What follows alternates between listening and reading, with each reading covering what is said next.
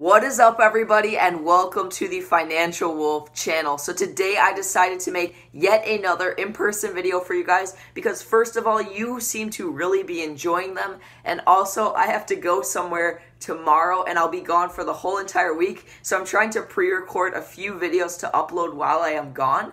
So I don't want to miss like a whole week of uploads. So I'm trying to do like a quick video for you guys right now, and I also made another animated video today that should be going up sometime in the next couple of days. Okay guys, so I apologize for the quick change in scenery, but I noticed that in the last couple of videos I uploaded that the lighting in my room is really terrible, so I decided to change to like a better location. So guys, to be honest with you, I had no idea what I was going to film about today, but I kind of have to make a video because I'm going to be gone for 6 days and I want to get at least 2 videos up for you guys. I already filmed one awesome video. You guys have already seen it. It is the vending machine business that I plan on starting, and yes, I still plan on starting that probably in the next month or two once I get my business a little bit more built up, and by my business I mean my eBay business. I want to have my eBay store doing at least $3,000 a month in sales before I start anything else. So for right now, I'm trying to focus on my eBay store, really building that up until I open another thing. That doesn't mean after my business hits $3,000 a month, I'm going to stop building it,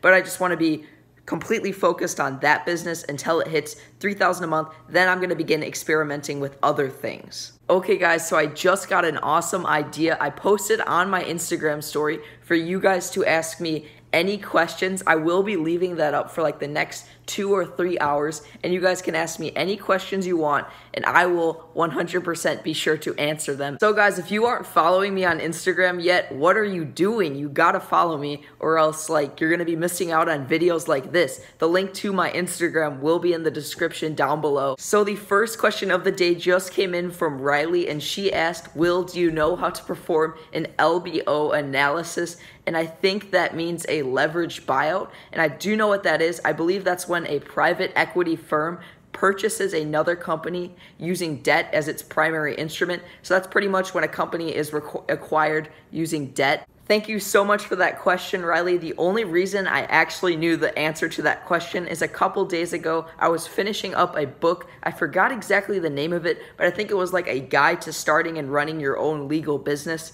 And it talked about leverage buyouts and a lot of things using debt to, leverage and purchase and expand your business. Okay, so the next question just came in from Audra, and she asked, how do you know if something is a good deal or bad deal when flipping phones? And this is actually pretty easy to find out. All you need to do is look at the phone you're buying on eBay and see what these phones are selling for on average. I'm gonna go through that right now with you. Okay, so for example, let's say someone comes to you with an iPhone X. So the questions you need to ask them is, 1, what carrier is the phone with? This is important because Sprint phones tend to sell for a little less money than all the other ones. So for example, I'm typing this in on my computer right now. I'm holding the camera on my computer, so it's kind of like weird. So let's say I'm going to type in on the eBay search, I'm going to show you in a second, Apple iPhone X, AT&T, and the next question you need to ask is, how many gigabytes is the phone?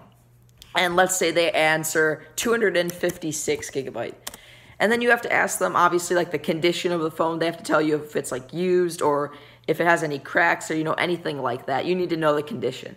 And let's say in this case, the phone is in just like a normal used condition, because that's probably the phones you're going to come across the most. When I type in Apple iPhone X, AT&T, 256 gigabyte into the eBay search, this is what pops up. So obviously these are listings that haven't sold, and you can't really compare to that. So I said that, for example, I said, used condition. So I filtered it there, and you can actually use like the eBay filter to look at only sold listings.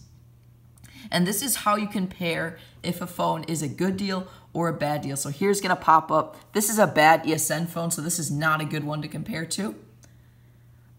Finance, that's also a bad ESN phone. Unlocked worldwide.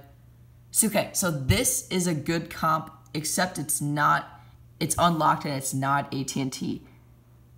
So I'm actually going to get back to you when I find a good comp. Pretty much all you have to do is keep scrolling through and look for a good one to compare to. Okay guys, so this is kind of the average among the comps. So on average, a used iPhone X 256 gigabyte is going for like $785, maybe like the worst case, probably $749.9. So always go for worst case because you never know what can happen in this industry and you want to lower your chances of losing money. So right now I'm actually going on Google and I'm going to look up a calculator.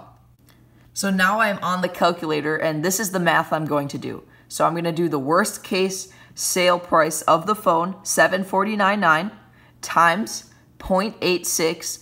That takes into account the eBay and PayPal fees, which are 14%. And then you want to take into account shipping. With the iPhone X, it's probably going to be, you might want to ship it priority, so probably around $6. And that puts your, break even around $638.91. I would say offer your client, try and start at $500, and that'll give you a $138 profit, but don't go higher than $550. Thank you so much for the question, Audra. I hope this helped you, and I wish you luck as you continue flipping phones, and I promise you, you will be successful if you keep working at it and keep searching for those amazing deals. It is an awesome industry, and I really wish you luck. Okay, so those are actually all the questions I got today. I only got 2, but I really tried to go in depth on those questions, so I hope you guys enjoyed this video. Thank you guys so much if you made it to the end. And if you guys want to learn more about investing or business in general, I have some of my favorite books linked below. I promise you guys, these books will help you as you continue to build businesses and invest. Thank you guys so much if you made it to the end. And please be sure to drop a like and also subscribe to be one of the first to subscribe to my YouTube channel. Thank you guys again, and peace.